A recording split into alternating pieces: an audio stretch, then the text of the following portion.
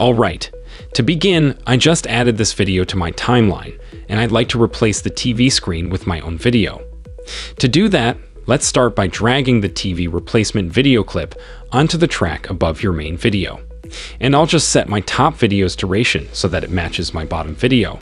Now double-click your top video in the preview to select it and use a handle to resize it so that it's smaller than the TV. Then move it so it's positioned inside the TV.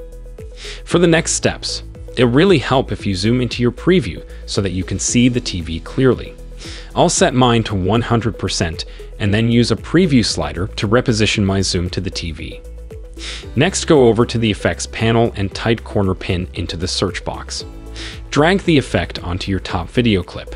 Now make sure your top clip is selected on the timeline and go over to Effect Controls.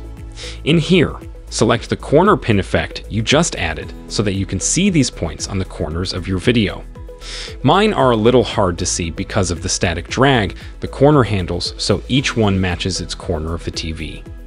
I'm not going to worry about getting mine perfect tag, you get the idea. Once you're done, zoom back out by selecting Fit. And there I have my guy watching some gameplay. Okay, this works fine for still shots, but what if your TV is moving in the frame? For this, it's best to use footage with a green screen TV. To save time, I already have my timeline set up, since it's basically the same as last time. Put the replacement footage on top and video with the actual TV on the bottom.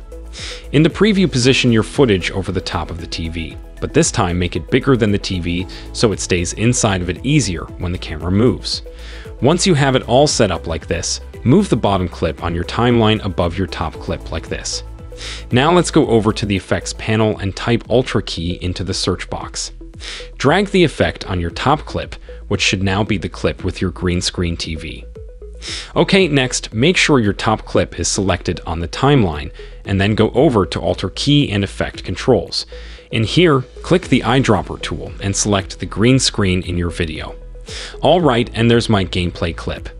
It looks good for the first second, since I made my gameplay video bigger than the TV, but eventually the camera moves too much and my footage ends up off screen.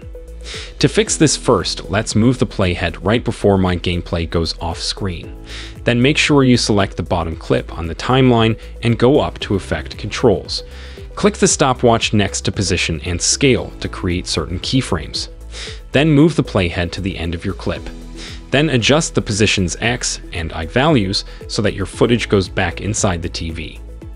Finally, you may need to increase the scale a bit if the camera is moving closer to the TV like in my shot. Alright, now when I play this back, it works perfectly.